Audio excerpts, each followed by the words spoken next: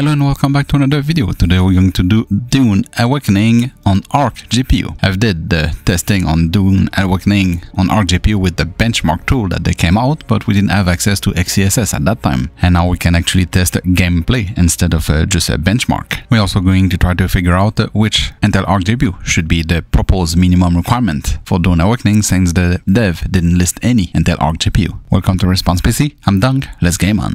We're going to test on my trusty i5-12600K with 32GB of RAM, so we limited the possibility of any bottleneck. Starting off with the A310 at 1080p, lowest settings, XeSS balance, and no frame gen. We got an average of 26 FPS. Yes, you can probably drop XeSS to performance or enable XeSS frame gen to get above 30 FPS, so make your bit dim more playable, because even when you start the game, you get a warning from the game saying that the GPU doesn't have enough VRAM, and it shows, because we have a 4GB VRAM card and we're using 5.7GB of VRAM, meaning we go fetch some of the system memory to compensate. And the GPU is obviously pegged at 99%.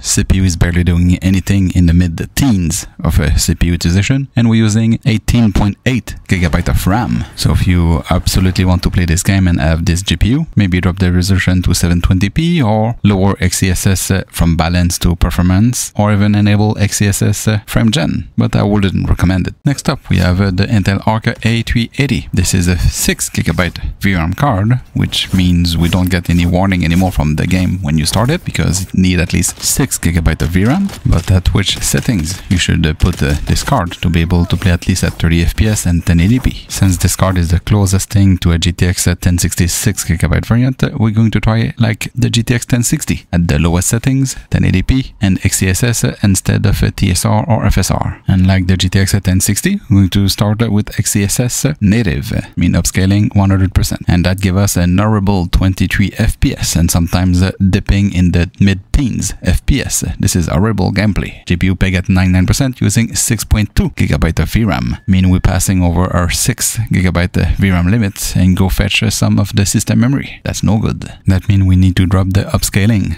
Like the GTX 1060, we were using TSR 75% upscaling. For the A380 to be playable, we need to drop XeSS to upscaling at 65% to be able to get an average of 34 FPS. Next up is the Intel Arc A580, still one of my favorite Intel Arc GPU for the price, if you can still find one. We're now playing at 1080p still, but with medium settings and XeSS AA or native. We got the GPU to use most of its VRAM. We went up as high as 7.1GB of VRAM with the GPU peg at 99%. CPU we are in the 30s and using 17GB of RAM to get a nice 44 FPS average. I feel this game should be playable at 30 FPS, so getting 44 FPS is perfect in my point of view. If you're someone that is preferring playing at 60 FPS, feel free to enable XeSS frame generation or drop the upscaling from 100% to 75 or 50%. And since we're at medium, you can even drop some settings to low instead of medium. Anything to reach your 60 FPS if this is what you want. Next up, we have the A750, also a 8GB VRAM card, but with more Xe core. That should give us a little bit more performance on the table. So I let everything to medium settings with XeSS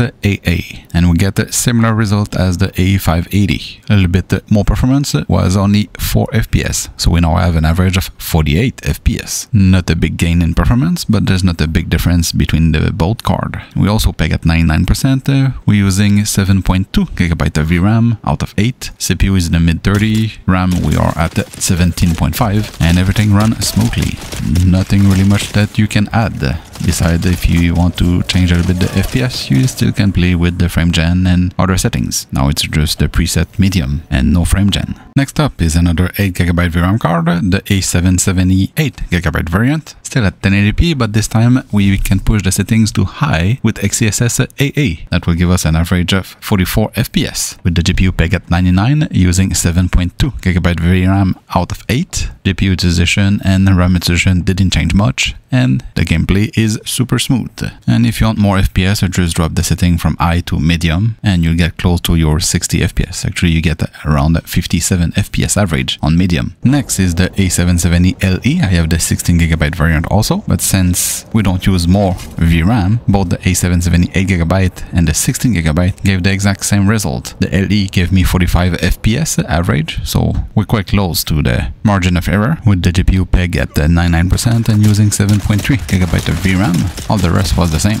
So if you're playing at 1080p, high settings, XeSS AA, the 8GB or 16GB A770, you won't see any difference. Probably if you push the A770 on a 1440p, you may use more RAM than it's available from the 8GB variant, but you're probably going to have to drop the settings to medium.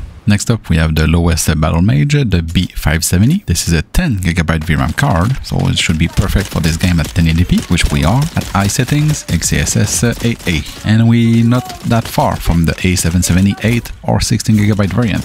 Since we're using 7GB of VRAM out of 10, we have an average FPS of 48, a little bit higher than the both A770. Nothing else much to say about it. Besides, you can also play with the settings, drop to medium or enable XeSS frame gen if you want more FPS, or if you prefer just a better visual quality, just leave it as is. And finally, the Intel Arc B580 at 12GB of VRAM, which won't make any difference at 1080p. Anyway, we're testing at ultra settings that you choose as a preset by default. With XeSS AA, so we are at negative resolution, we get an average of 43 FPS. This is highly playable. The GPU is pegged at 99% using 7.8GB of VRAM out of 12. GPU is in the high 20s and we're using 17.2GB of RAM. And for this last card, I will show you how to reach 60 FPS. So you're going to have to drop the settings to high instead of ultra. Without XeSS frame gen, you get a nice 64 FPS average. We got the GPU to reach 7.4GB of VRAM out of 12 with the GPU pegged at 99%. That also means this GPU could easily play at 1440p. What did we learn? We learned that the A310 is not an option to play this game. The A380 should probably be the minimum requirement to play this game at 1080p, low settings over 30 FPS, and the B580 to play at 1080p over 60 FPS for the recommended system requirement. And that's all for Dune Awakening on Arc GPU.